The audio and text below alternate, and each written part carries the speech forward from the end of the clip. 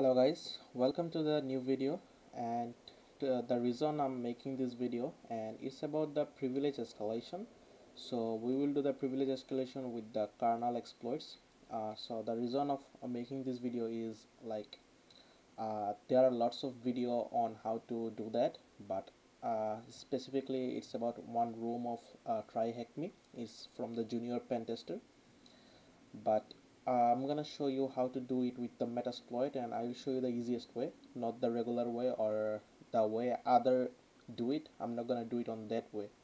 I felt like that one makes a little bit difficult to do it, but I'm gonna show you the easiest way and easiest method with the Metasploit. So I'm gonna do that. So this is the room, and it's based on the kernel exploits.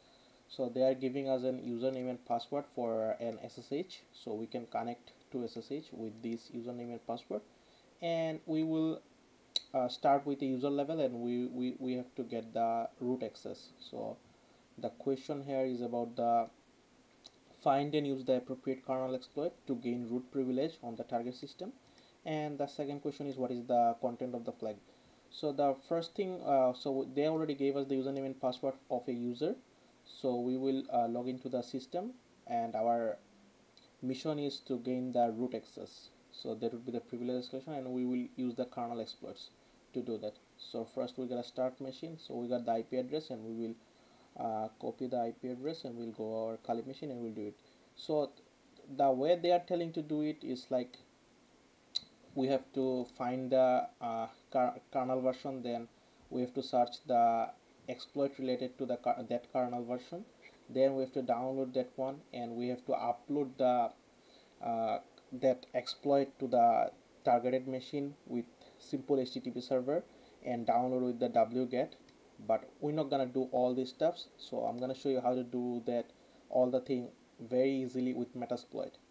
So let's start, and we're not gonna follow the hints and notes of the of this module, and we're not gonna follow the regular path actually. So I will show you how to do it, do all these things, how to get the root shell directly from the Metasploit. So we will exploit that with Metasploit, and we will get the root access directly, and we will get the content from the flag one. Okay, so let's go to our Kali machine. Here is our Kali machine. So first we have to open our VPN. So I'm just connecting my VPN, and I'll go to a new tab. I'll do some zooming for your better view. Okay, so I guess you can see it. So first we will get the root permission in our machine.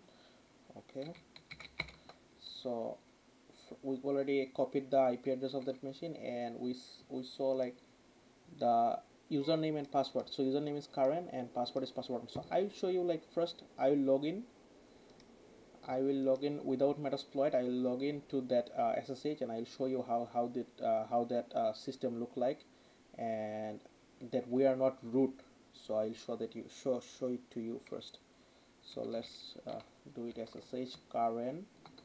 We know how to log into remote SSH, right? So this is the new IP address, and we'll hit enter.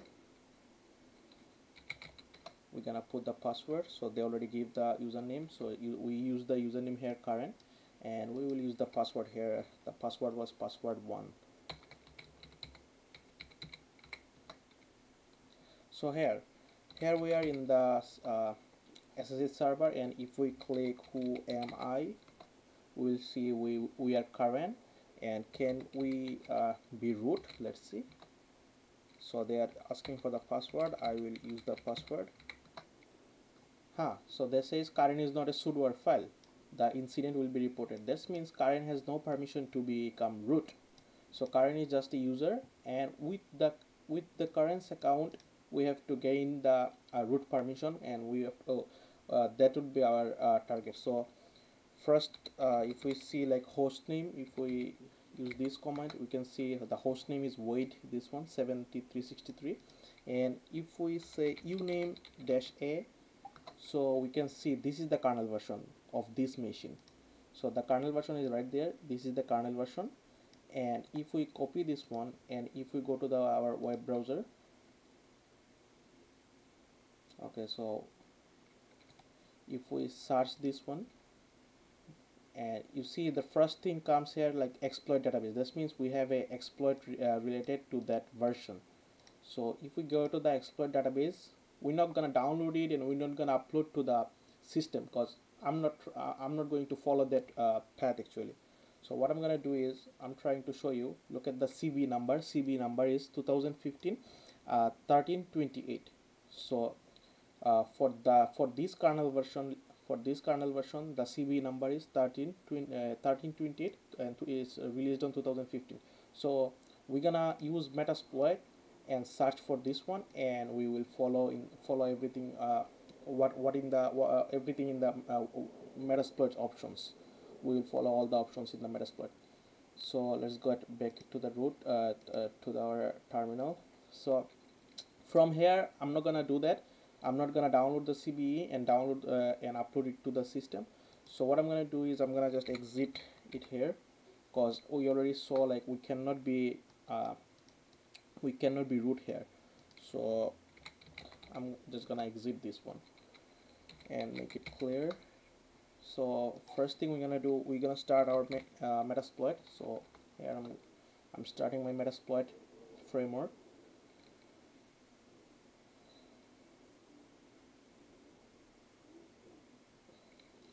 It's loading. It will be started soon. Okay, so Metasploit is started. So first we're gonna clear, and if we search that CBE, remember the CBE number, CBE 2015 1328. So let's search that up. CBE CBE 2015 1328. Okay, so see, Metasploit already has this exploit, and its rank is good. So we can use this one already from Metasploit to gain the root access. So if we say, let's say you okay, so now you know how to use the Metasploit. So we're gonna use this exploit here. Use. Okay, so we are on this module already, this exploit module, and if we see like options, if we click let's put show options. Okay, so we have to do what? We have to tell the L host, and we have to set up the target, because this is not our target. Our target is 2015 1328. So first we're gonna set the target. First we're gonna do show targets. Here you can see the both two targets, 0 and 1. So this is our target actually, number 0, not this one. So we have to set our target to this one, 1328. So let's set target 0. So we are setting the target this one. Okay, so now we will set our L host. So L host is our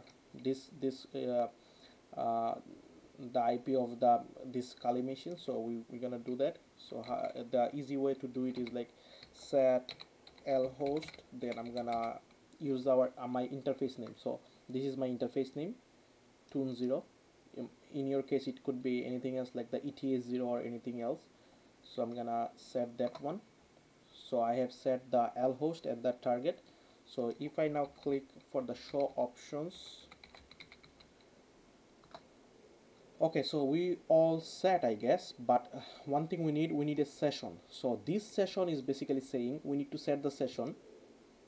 So first we need to create a session. So that will be like, this session would be like logging to the SSH, and that session has to be here.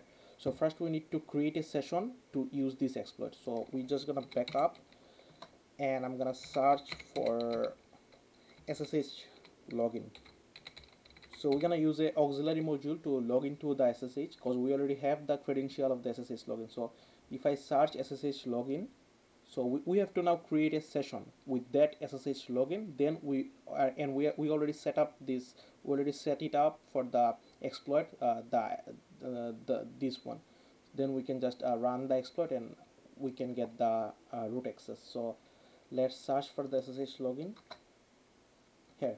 So the first one is like this one, so we're gonna use this one to log in with our key. So just I will copy and use it, or you can just do use 0, it will work. So let's see. Yeah, so now if I click show options, okay, so it says what we have to set here. We have to set the we will set the password here, we will set the username here, username, yeah, and we will set the password, and we will set what else what else do you need to set? uh, I don't and we have to set the R host. Yeah, there's 3 things we need to set for here, then we can log into our SSH. So let's first set the password. Set password. So we already know the password because password was password 1, and it's given in the TryHackMe room. Here you can see this is the password and the username, so we are just using this one. So yeah, so password was password 1, password 1. Then we're gonna set our R hosts, right? So R host is the target machine, so set R hosts. I'm gonna copy the IP address again. So IP address is where here, so this one, let's go. So I'm gonna put the IP address here, set our hosts, and we're gonna set our username, then we are good to go. Yeah, username is Karen, you already know.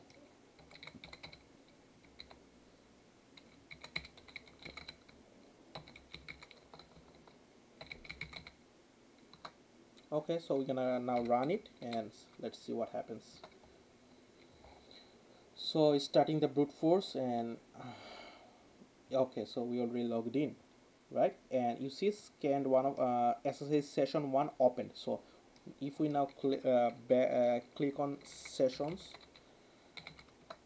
so we have one session, you see, and our session name is ID1, and this is a this is to which this is an like SSH, so we connected through SSH, and we got the session 1. So if we now back it up, so we have already created the session, and we will go back to our this exploit.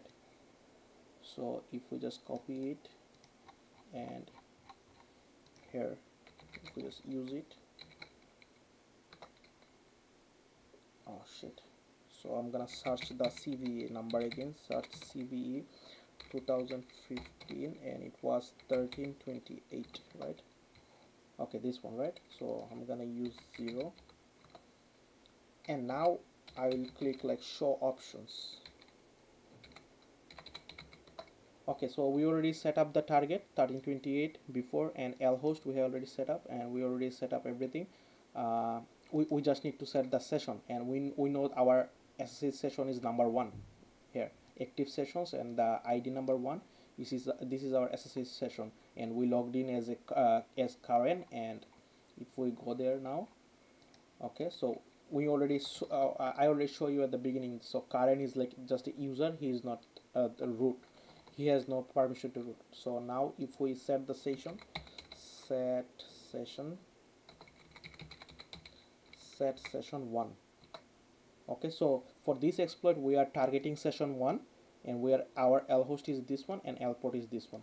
And if I click show options for the last time, and for make sure that we put everything correct, show options.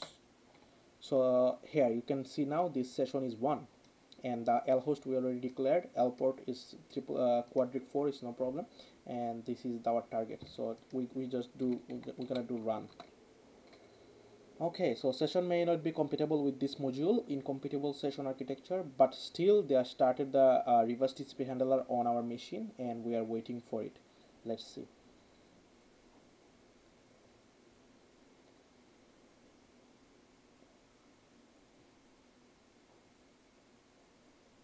Metasploit is such a powerful tool, actually, powerful framework for the exploitation and other stuff. And you can see we are not following all the hints and the notes given in the TryHackMe module, because I felt like this kind of complicated to download the exploit, then upload it to the this system again. So you have to download it to your machine, then you have to open an simple HTTP server, then you have to do all the stuff. So you have to download this here with the wget method, but whatever. Okay, so you can see we already got the shell here, and if we click who am I, look, we're root. So we directly got the shell, so we are root. And if we see like uname A, you can still check uname A. So this is the kernel version, and with this kernel version has the exploit. So we did that. And if we say host name, you can see there was the host name. So but this time we are root. So we have the root access here, and if we click ls, we get all these things, all the file names and everything. So if we do pwd, okay, so we see this is our root directory. And if we go to the home directory, cd/home, and if we click ls, we can see there is a user called Matt. And if we go to the Matt, cd Matt, and if we click ls, you can see we have a flag1.txt. and if we do cat flag1.txt, so we got the content of the flag. So this is, I think, very easy way to deal with Metasploit.